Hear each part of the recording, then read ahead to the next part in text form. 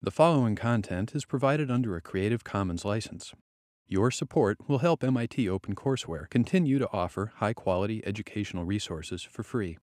To make a donation or view additional materials from hundreds of MIT courses, visit MIT OpenCourseware at ocw.mit.edu.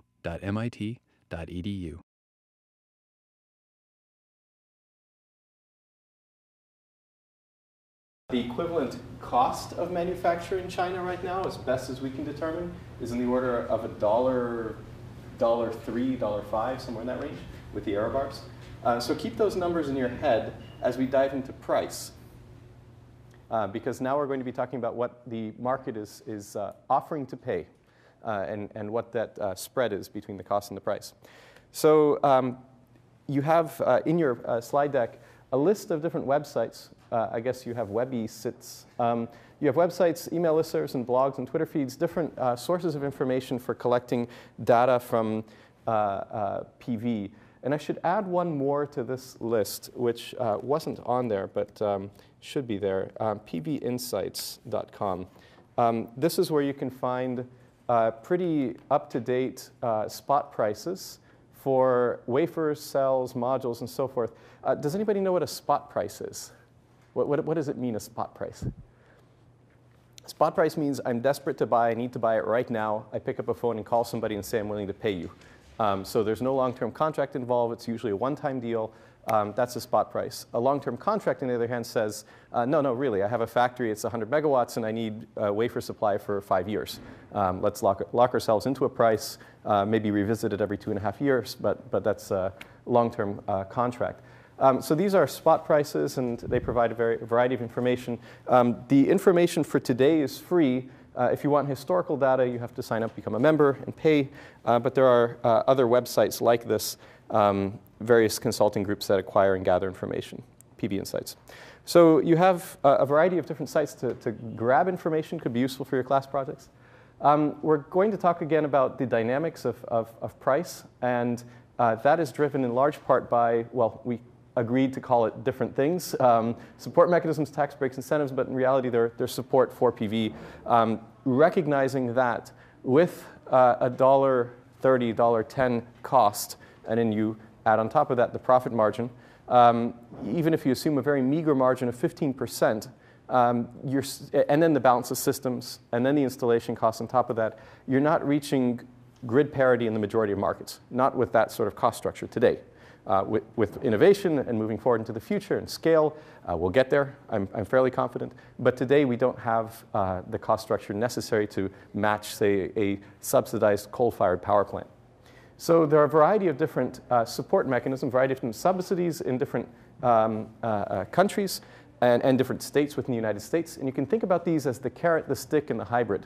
The carrot meaning the margin enhancement, the stick being the penalty if you produce too much carbon, for instance, and some variety of mixtures between the two. So in terms of margin enhancement, the carrot, what mechanisms exist? Let me break it down very simply into, we'll look in two different categories. We'll look at what the United States has mostly done, which are tax relief and grants and soft loans. So let's describe what that means. So when I bought the panels on top of the house in 2007, we paid out of the box somewhere on the order of $7 to $8 per watt peak. And after tax rebate coming from the federal government and some additional support from the state of Massachusetts, the final price tag wound up being from, say, 18,000 plus down to about 12 to 14,000. And then there's revenue coming in from offsets and so forth. So this is a one-time deal. I could have installed those panels in my basement and still gotten the tax break, right? Because it's per watt peak, not per kilowatt hour produced. The rebates based on carbon emissions is based on the amount of energy it produces. That gives you an incentive to maximize the efficiency of the installation. But just a one-time tax rebate doesn't. However, what the one-time tax rebate allows you to do is decrease the upfront sticker price, right? So if I'm trying to sell you a system on your house, US installers are convinced that it's a lot easier to sell you the system if the price tag is lower. right? If I can say, well, this is the real cost, but wait, there's more. We'll give you this tax rebate, draw a line. The final amount that you pay is this lower amount right here. The other mechanism of finance, of margin enhancement, if you will, is what's called a feed-in tariff. Now, a feed-in tariff works as follows. A feed-in tariff says, okay, if you're paying, let's say in the state of Massachusetts, we don't have one. We don't have a feed-in tariff here in Massachusetts. But imagine if we did. You as a residential customer are paying 18 cents per kilowatt hour for your electricity. But if you have solar panels on your roof, the utility, if you will, the state of Massachusetts is willing to pay you 30 cents per kilowatt hour for that PV electricity, recognizing the additional value that that PV is adding to the state, reducing the need for additional transmission lines, reducing the amount of investment in new coal-fired power plants, reducing the health detriment to the local communities around the coal plant, and so forth. So a feed-in tariff is meant to give an incentive, a market pull incentive, if you will, to install PV on your house or in a field. And this is the mechanism that has been in use in Germany. And because it's a market-driven mechanism, it rewards the most efficient systems that are out there. If you install that system in your basement, you're not going to be producing kilowatt hours, and hence you're not going to benefit from the feed-in tariff. Now, it's a tricky business to decide where exactly to fit that feed-in tariff, right? If you go too low, people aren't going to move. They're going to say, no, not enough to make me want to install solar. If the feed-in tariff is too high, you're going to get this massive onrush of people coming to install solar, and now you're going to have to finance it, right? And the money has to come from somewhere. In Germany, the money comes from the ratepayers, not from the state. What means that if you install solar panels in your house, all of us have to help pay for the electricity that you sell back to the grid. So our rate goes up from 18 cents per kilowatt hour to, say, 18.2 cents per kilowatt hour. And in the beginning, we don't notice it at all. But then if Joe starts putting solar panels up as well, and then let's say 50% of us put solar panels up, now obviously we're paying a lot more.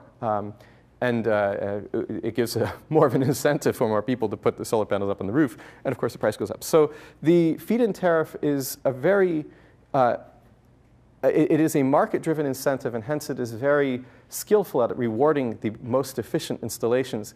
But from a government point of view, it requires very structured, rigorous, and deft manipulation of the feed-in tariff rate, the decline of the rate versus time, to ensure that A, the installers aren't reaping an enormous profit, and B, that the system doesn't become unsustainable over time, that the burden on the ratepayers is not so great that they're shouldered in for 20 years paying these excessively high rates.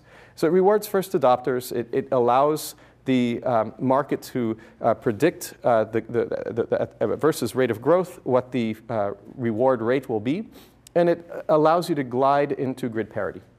Right? So we're at a situation today where we're not at grid parity. In 10, 20 years, we're likely to be there.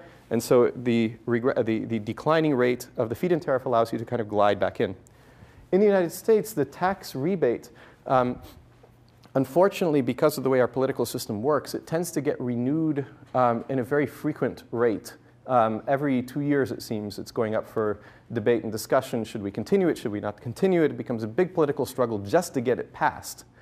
And as a result, everybody uses up their energy trying to pass this thing and renew it, as opposed to saying, gee, what's the best way to decrease this over time so that we can kind of glide into grid parity? So we have some issues in the US more related to how our political system doesn't work. But there are examples of this throughout the world in terms of what are states and countries doing to enhance the margins, to create market pull incentives, right, to allow solar to be installed on the grid. And the panels that are installed could come from anywhere, right? They could be produced in Guam, and they could qualify for the feed-in tariff. So it doesn't discriminate against particular regions of the world. Another thing to add here, is that this is just the support from the state, from the public sector. From the private sector, what is possible? Well, what is possible is what's called a power purchase agreement. And this was alluded to during our tour, right? What is a power purchase agreement? A power purchase agreement is, instead of you buying a system and putting it up on your roof and having to pay all that money up front, what you do is you enter an agreement with the installer. They will put the panels up on your roof for free because they're getting the financing, say, from Morgan Stanley, from the Bank of Joe. So the Bank of Joe is financing the panels on your roof. So the panels went up on your roof. You didn't pay a penny, but you inked an agreement with me, the installer, because I just borrowed money from Joe at a certain interest rate, and you inked an agreement with me that you'll pay a certain amount for your electricity over the next 10, 15, 20 years, however long it is, usually 12. And that rate may be a little bit higher than what it is today, but it's certainly going to be lower if current price inflation continues for the price of electricity. Will certainly be lower than what the price of electricity will be in 12 years. And so you'll make money. I'll make money because there's a spread between the rate at which I'm borrowing the money from the bank and what you're paying me for those panels, right? For renting the panels on the roof, if you will, for buying the electricity from those panels. So everybody's making money, and the bank's making money, obviously, because they're charging an interest rate on the loan. And so with those financing schemes, right, where it's called a power purchase agreement, bank loans the money to the installer loans the panels on the roof of the customer, and the customer pays a fixed price for the electricity, that allows everybody to make money from day one, as long as there's capital in play. It requires capital to be in play, meaning it requires the Bank of Joe to be willing to lend money to me, the installer. If the Bank of Joe doesn't want to lend, then that isn't an option. And so you see many of these very large deals being forged with the investment banks between large installers, say SunPower, SunEdison, and so forth, and New York City. It's becoming an increasingly popular form of financing solar panels. You may stand to make more money as an individual by buying the panels up front, because then you reap the entire benefit of your investment. You're not sharing the investment benefit with the installer. You're not sharing the investment benefit with the bank. But that requires, again, access to capital. And not everybody has a spare $14,000, $15,000 lying around to put solar on the roof. Question? What's the incentive of I guess, whoever you're installing the panels on to buy that electricity from you? Why would you buy it from you? Why, I guess, not from a gas plant? Yep. So over the past 10 years, say from 2000 to 2009, in the state of Massachusetts, the price of electricity increased by 15%. So if you compare what did it take per kilowatt hour at the beginning and the end, normalized for inflation, 15% inflation in the price of electricity. And there are a variety of reasons for that. We're at the end of a natural gas pipeline. So even if the price of natural gas goes down, it takes a lot to get it to us. Sometimes shipments go in by boat, other times up the actual pipeline itself. And then other forms of fossil fuel, oil especially, has experienced a rise in prices over the last few years. And so for a variety of reasons, including those and including difficulty in transmission, and including limited new power plants coming online, the price has gone up. And as a result, if you project forward, you could say, okay, let's hedge our bets here. We can estimate that the price is going to go up another 15% between now and the next decade. So what I'm going to do is say, this is the price today, this is the price tomorrow, in 10 years, right? I'm going to sell you electricity here. And so it's almost like the deal, I don't know if anybody signs up for the natural gas lock-in price during winter with NSTAR. You probably receive the envelope in the mail, or maybe your landlord does, but NSTAR, the utility company around this area, will allow you to lock in a price for natural gas per therm, per unit of natural gas over the winter that is slightly above the market rate in the fall, with the understanding that prices tend to spike during winter, and you're able to hedge, you're able to reduce risk. And so really what it is a risk mitigation strategy. And it's good enough for most people. I know 2 people on our street alone have entered power purchase agreements as means of financing their solar installations. So let's discriminate once again between the private sector that's trying to sell you the panels. It's like, Omar, you have to buy my panels. Let me sweeten the deal here. You don't have to pay a penny up front. We'll introduce a power purchase agreement. versus what the state is doing, right? Or whether that's the national government or the state level is doing to try to get the installers and other industries growing within their organization, and as well several of the EU states meeting their Kyoto Protocol obligations to reduce carbon emissions by a certain amount by 2020. So we're going to do a deep dive into the German case, just because it is so interesting and so exemplary in terms of driving or increasing the amount of PV on the grid. And one thing to note just up front, this is the installation map of Europe. Installation being the solar irradiance, the total solar resource available, shown in this barely distinguishable little legend down here, blue being low, red being high. And Germany is right here, as they would say, von Herzen Europa, from the heart of Europe, right there, right in the middle. And this is the installation comparison, again, between Germany and the United States. Same scale over here. A lot less solar resource in Germany, even than in the northeastern part of the United States. Yet, there was about half of all solar panels installed here last year. Why? Well, first off is high electricity prices. Secondly, there is a feed-in tariff that gives an incentive for solar to be installed in the grid. So what I'm going to do is go over several slides coming from a ministry in Germany describing the growth of solar and the growth of other renewables on the grid in response to this feed-in tariff. So the renewable energy resources, if you will, as a share of the total energy supply in Germany, the goal by 2020 is this white bar right here.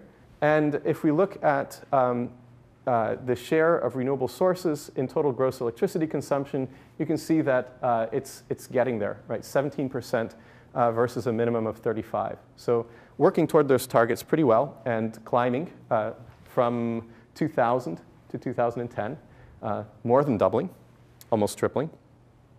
This is the electricity, heat supply, and fuel supply breakdown.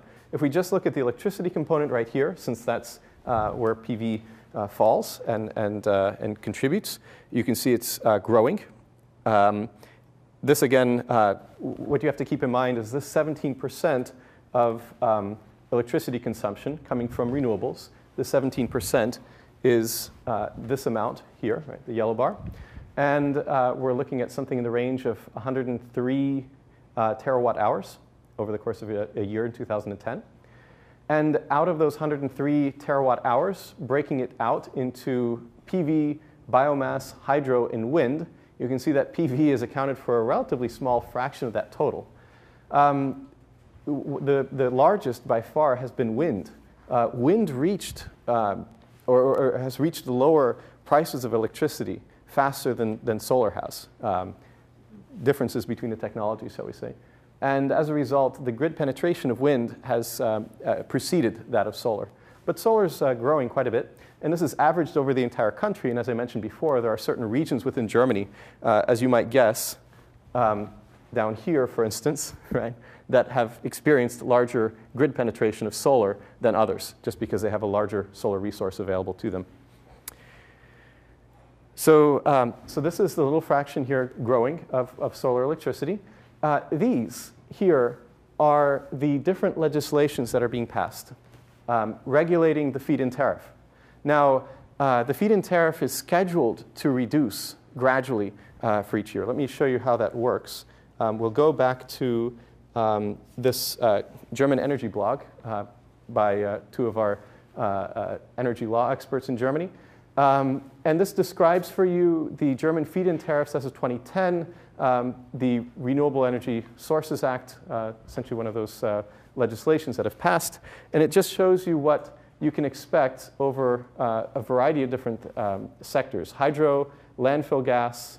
And you can see it's broken into very specific details, different sizes of installations, different types of plants and so forth. This is bio, geothermal, onshore wind, offshore wind, solar radiation, roof-mounted facilities, electricity produced, used within the building facility, freestanding facilities, and degression. This means, degression means how much does it go down per year? This is based on their best estimate for the growth of grid penetration of PV. they're trying to guess in the future how much PV is going to come onto the grid by a certain date, and hence what the price will be as well, and thus reduce their feed-in tariff accordingly. And since it's impossible to look into a crystal ball and nail it, right, especially since this is a nonlinear system, the price depends on the feed-in tariff depends on the price, right, so there's a little bit of that interaction going on. They have to reassess from time to time what the new rates are going to be. And that's why you have these various, aside from the initial, you have these various reevaluations from time to time looking at the feed-in tariff. Now, what has happened more recently? There was a reevaluation in January 2009, another mid-2010, right, that decreased it even further. So more recently, this unfortunately only goes to 2010, but more recently there have been more significant, stronger cuts to the feed-in tariff in Germany in response to a few things. So let me go over this real quick. I'll get back to that in a second. First off, this is the payment of fees in millions of euros versus time, right, that the ratepayers are paying in total. So that winds up being something in the order of 135 euros per head in Germany. That's not spread equally amongst everybody per year. That's not spread equally amongst everybody. That's as well, their industry bears more, obviously, than the residential customer would.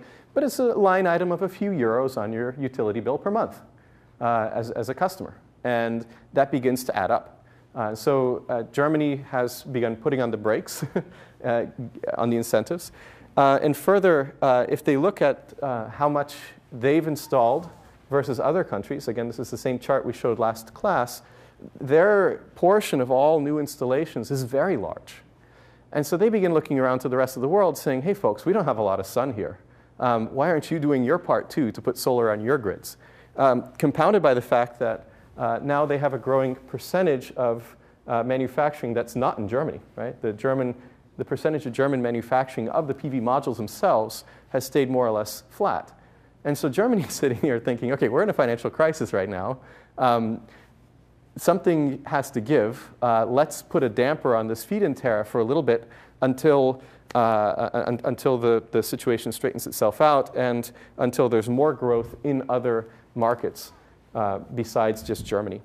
Let's try to reduce the incentive that we give to put PV on our grid and maybe increase the share of PV going onto US, China, and so forth, other big markets around the world, so that we're not bearing the sole burden of trying to reduce the cost of PV to grid parity. And as a result of this, the decline in the feed-in tariff in Germany, and as a result of a massive amount of new production capacity coming online in China and Taiwan, we're now in an oversupply condition. What means an oversupply condition? What it means is that there are more PV modules available today than there are customers to buy them at the given prices that are available. And the price is dictated in part by the feed-in tariff. And so what you've seen is, sorry, I'm just going to drive through these slides right over here until I get to that one. So what you see is that chart that Secretary Chu presented yesterday during his talk. Right? This was in first quarter of 2008. This is when the market began softening. Right around here, the German feed-in tariffs really started going down tremendously. Chinese manufacturing and Taiwanese manufacturing really started ramping up around here, 2007, 2008. And so what happened? This here is price. Not cost, price. Right, so this is being driven by market dynamics, not solely by the cost of manufacturing. So we have what people are willing to pay for the dollars a watt. So if the feed-in tariff is going down in Germany, which is acquiring 50% of the modules in the market, that means that the price has to come down as well. If you're going to be able to sell your modules, you're going to have to sell them at a lower price because the feed-in tariff is now lower. At the same time, you have now more supply on the market, and you have companies competing against each other to get their modules out in the market. And so prices are going to come down by that as well. So what this chart is telling you, let's look at the blues, for instance. Let's start here. These are estimates made in 2008. And this blue line extending forward is the estimated price, not cost, the estimated price of what a PV module would sell for, projected forward to the end of 2010. Then we enter 2009, the reds here, and the prices, the real prices, continue to drop precipitously. Again, here we have the analysts' estimates for what the price is going to be moving forward to end of 2011. And you can see that the analysts' estimates are always above the actual prices over the last 3 years, which means that the prices, actual prices, have fallen faster than anybody or the analysts expected to. Maybe there were some smart people in the actual industry who saw this coming in quite the same way. But what this means is the prices have come down a lot faster than what people expected. I don't think people expected that Germany would cut the feed-in tariff rate quite as large as it did in 09 and 10.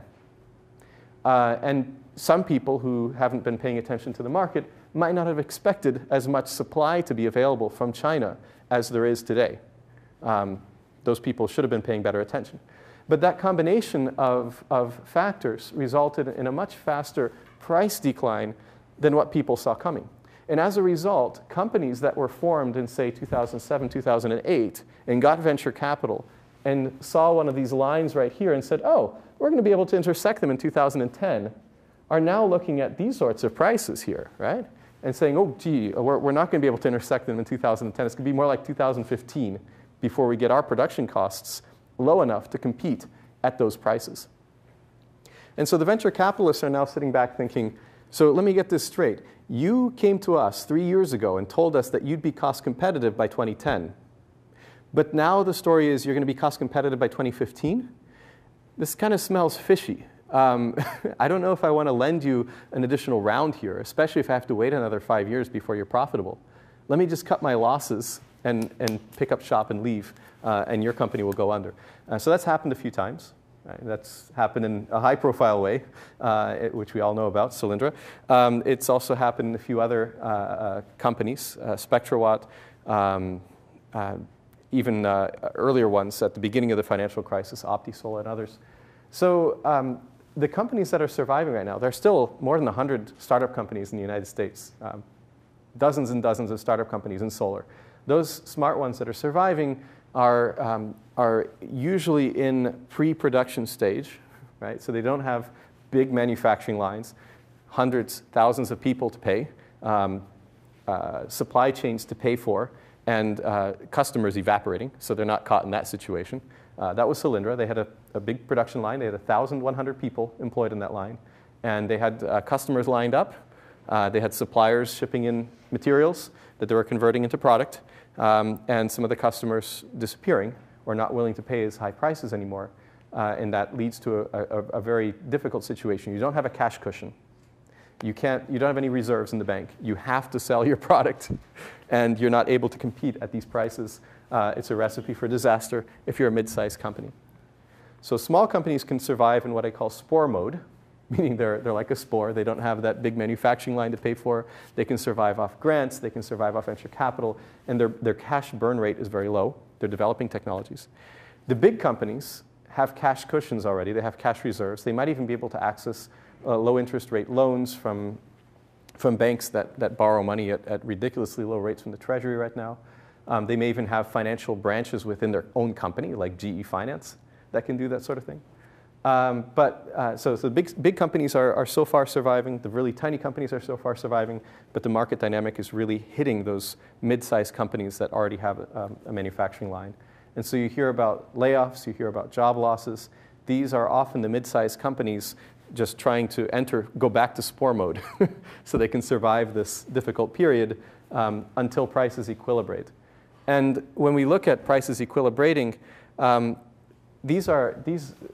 look at the price now. We're headed towards Q4 2011. Let's put a data point right here for Q4 2011. Let's do it right now.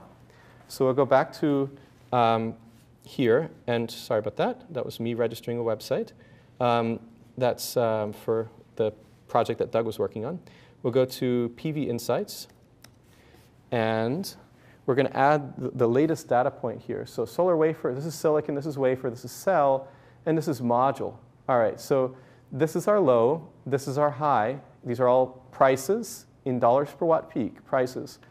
Our low and our high and our average for, I guess, last update was yesterday. The low, I can tell you this particular low number right here came from a tier 3 manufacturer in China, what is tier 1, tier 2, tier 3? So tier 1 are brand names. Yingli, they advertised during the World Cup, right? Suntech, mentioned in Secretary Chu's presentation yesterday. Trina Solar, LDK, and so forth. These are tier 1 manufacturers, the big dogs. Tier 3 are companies you've never heard of, but are employing thousands of people and manufacturing modules in the hundreds of megawatts range, perhaps even reaching a gigawatt scale. And because banks have never heard of them either, maybe that's an overstatement, but I'm making a point here. They're not as well known. They're not as reliable from the bank's perspective, right? Maybe they haven't been around as long, and it's questionable whether they're going to survive this difficult economic climate. They have difficulty to sell their product. The installers don't want to take their product. And so they have to undercut the competition. They have to sell, they have to leave money on the table. And selling at prices at $0.75 per watt. Now, what Doug's calculations are indicating, as you saw from the very beginning, that the cost of manufacturing in the US is around $1.30. The cost of manufacturing in China is around $1. And then you have to ship it over to the US. So if somebody is willing to sell you a module at $0.75 per watt, that means that the price is below the cost.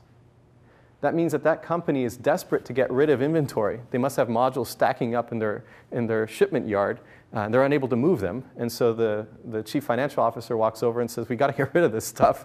It's costing us money. It costs us money to keep this product on the books. Sell it for whatever you have to sell it for to get rid of it. And as a consequence, they sell below cost, put it out into the market, and then you have SolarWorld or a US company coming to the Department of Commerce saying they're dumping product. It's an unfair competition. According to the World Trade Organization, you can't sell at a price below your cost in order to squeeze out and gain market share. So it's a really, it's a complex situation right now. I've described for you in as much detail as I can my impression of what's happening in the world today.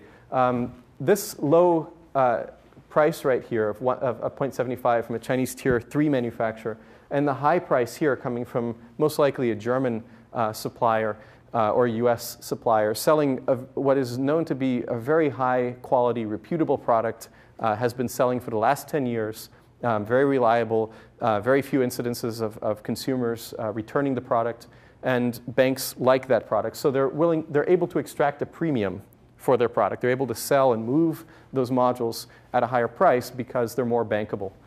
This average right here is more representative of what Chinese tier 1 manufacturers are currently selling for and what many of the US and European, say, average module makers are having to compete against, with costs on the order of $1.30.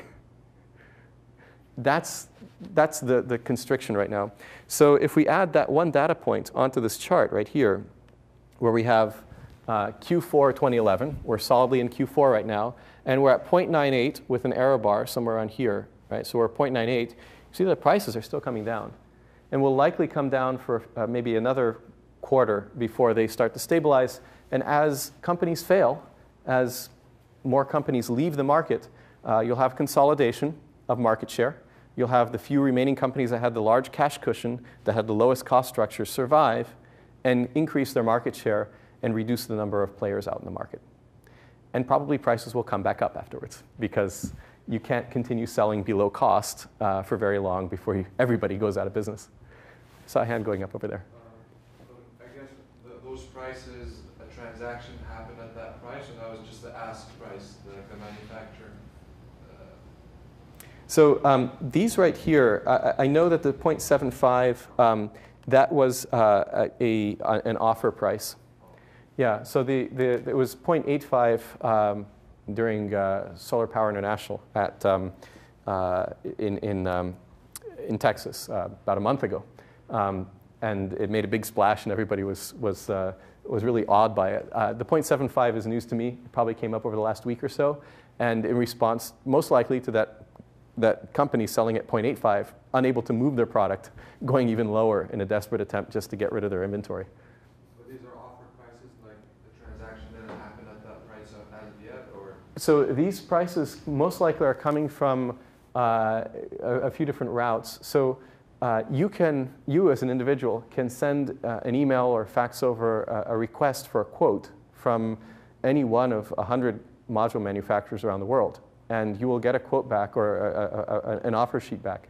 And most likely what PV Insights is doing is some combination of that, kind of a guerrilla tactic, let's gather information, and as well information gleaned from their installer base. So they have contacts to various installer companies. They keep the finger on the pulse over there, talking to their friends, saying, hey, how much are they offering you the modules for?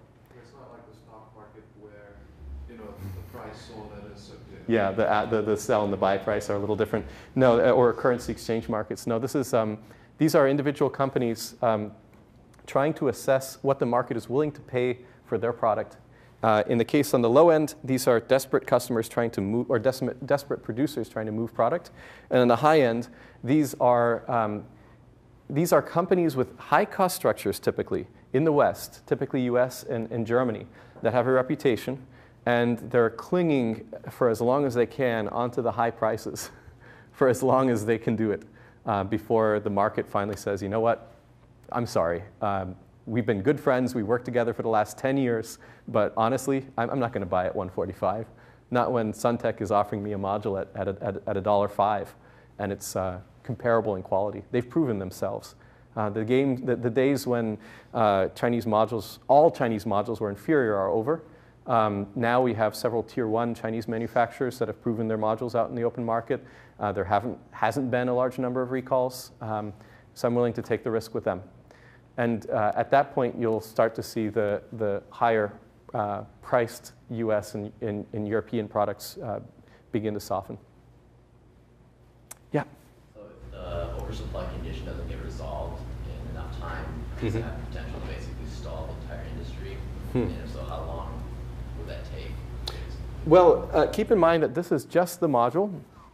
There's a whole nother dynamic happening on the installation side.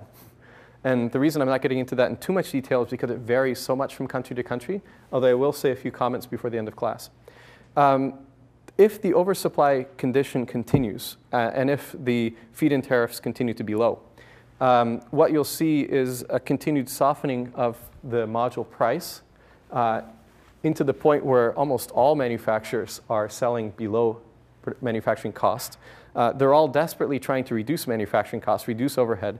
It's forcing them to innovate, at least on manufacturing innovation, faster. Not on product innovation, not on how do we design the cell differently, but more on the process innovation on the line of saying, gee, how do we mix the silver with the cheaper metal like aluminum in a ratio so that we eke out ½ cent per watt peak, because any small fraction counts at this point. We're desperate. And it's really, you can think of this oversupply condition as a bunch of horses running nose to nose, and which ones will begin falling out. In the beginning, you could point to easy candidates. Those have already begun to go by the wayside. But now companies are burning through their cash cushion, reporting negative profits. You see right and left, even the Chinese tier 1 manufacturers are reporting negative earnings this last quarter. So that's a reflection not only of the oversupply condition, but also the fact that they're continuing to expand despite the oversupply condition. The idea being, well, we can withstand 1, 2, 3, 4 quarters of losses as long as we consolidate market share. Once we emerge from this oversupply condition, we'll be able to increase prices a bit more and then return to a more sustainable market. But we'll be the big dogs, and everyone else will be out.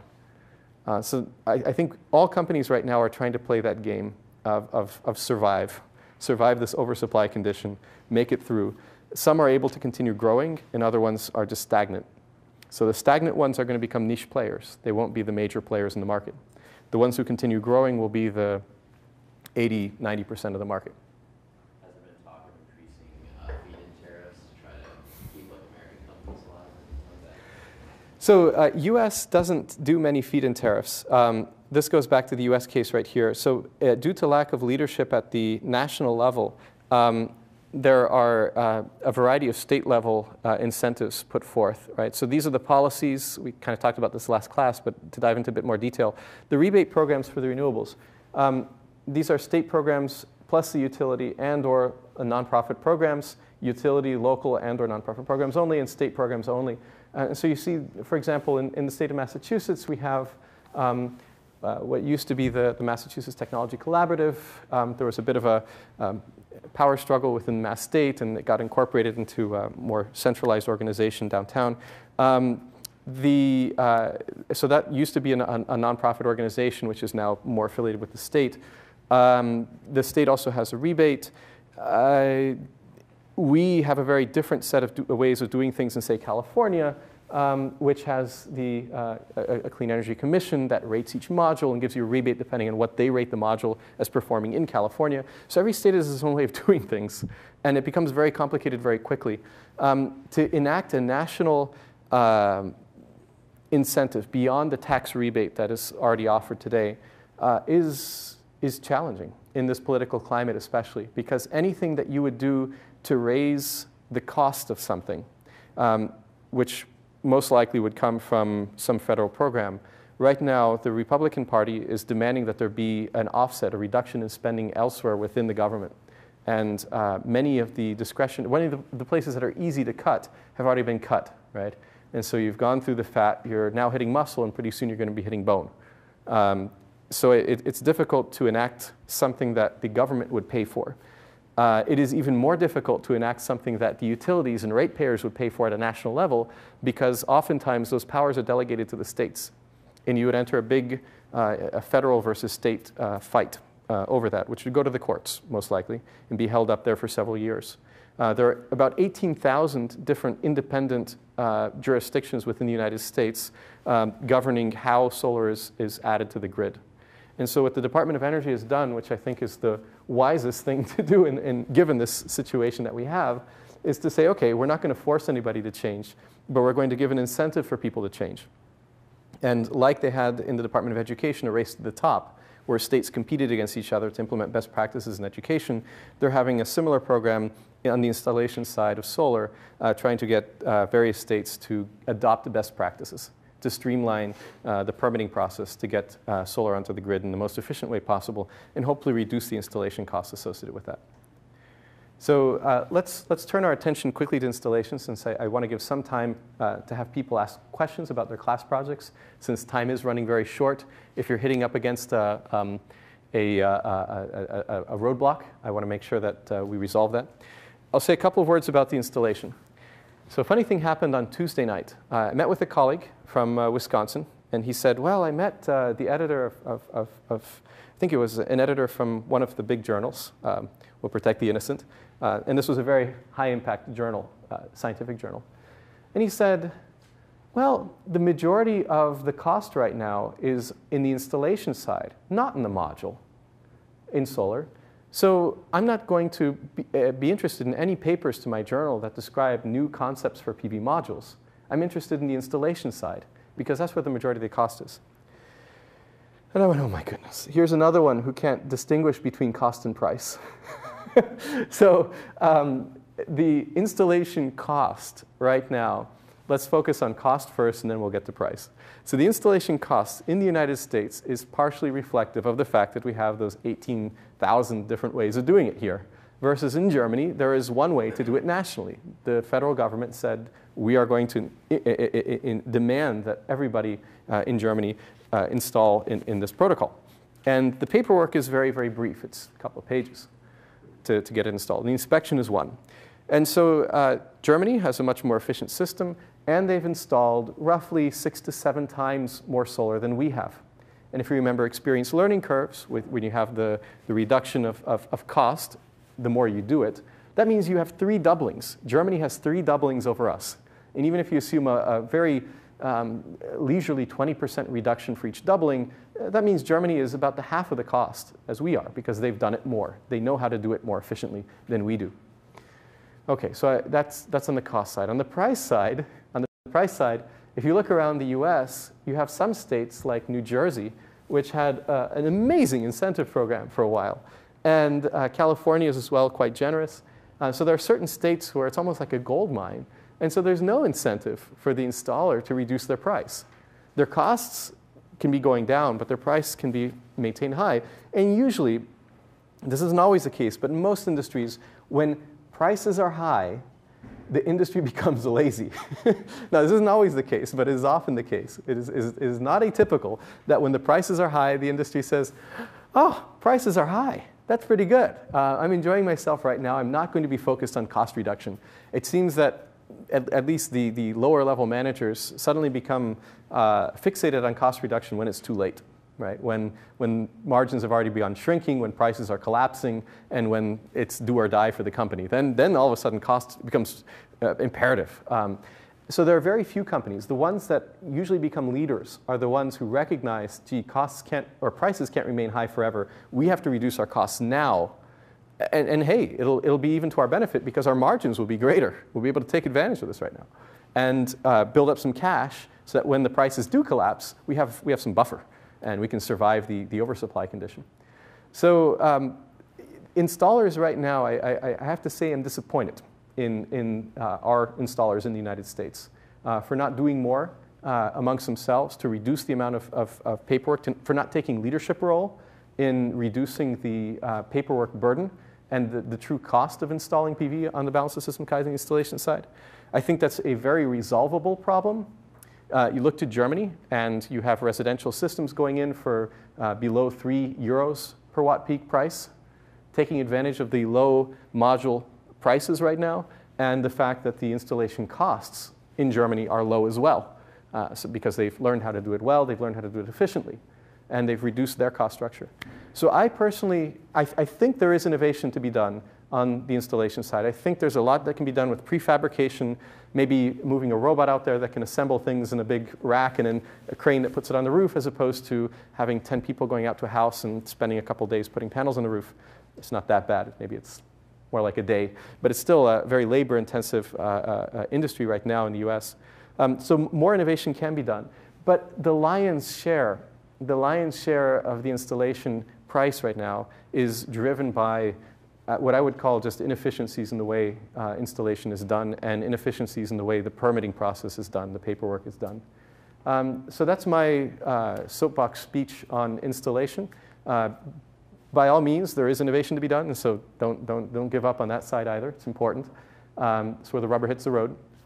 But I think it's not, you can't just look at the price of modules today and the price of installing the system today in the United States and realize that 80% of the price right now is wrapped up in the installation and say, oh, well, there isn't any more innovation to be done on the module side. You have to look at cost.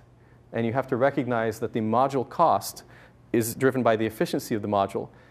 And the installation cost as well will be driven by the efficiency of the module. And so the module being the engine of the system is still very, very, very important. And so the work that folks are doing on new PV materials especially is important.